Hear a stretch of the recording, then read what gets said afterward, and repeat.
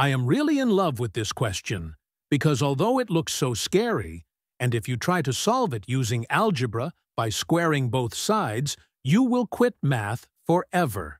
And if you think I am lying, try to put it in an online equation solver, and you will end up with this quartic equation after hundreds of steps. But I have found an elegant geometry solution for the same, which will make you fall in love with math all over again. So, can you find all the real values of x? Okay, in order to solve it using geometry, make a right triangle like this such that the hypotenuse of this triangle is the same as under root of this value, or root 12 by x. Now, if we make the base of this triangle as this under root part, then what will be the value of this side of the triangle? Label it as h. So, using our favorite right triangle theorem, we get root 12 by x whole square equals this square plus h square. It will be 12 over x, and this will be 12 over x minus x, and this plus h square. Wow, it gets cancelled out, and we are left with h equals root x. Great. Now make another right triangle like this, such that this side of the triangle is the same as this root 12 minus x. So what will be its hypotenuse? Label it as r. So we have r square equals root x square plus root of 12 minus x square, or x plus 12 minus x, or 12. So r equals root 12. Awesome! Now here comes the magic. What will be the length of this piece?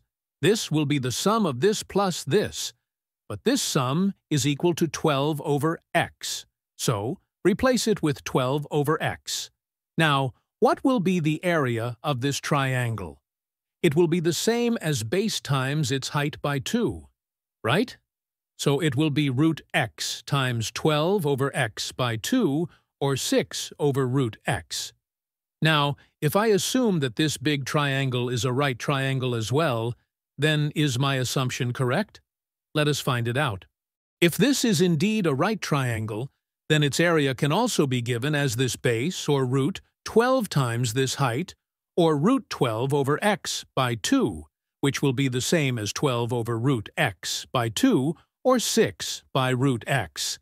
That is so cool because it is the same value which we found out here, and therefore our assumption was correct that this is indeed a right triangle, which means we can use the right triangle theorem for the same. So, root 12 over x whole square plus root 12 square equals 12 over x whole square. This becomes 12 over x plus 12 equals 12 square over x square. Divide both sides by 12 and multiply by x square to get x square plus x equals 12. This will be x times x plus 1 equals 3 times 4, or negative 4 times negative 3. So, this gives x equals 3, or x equals negative 4. Therefore, this is our solution.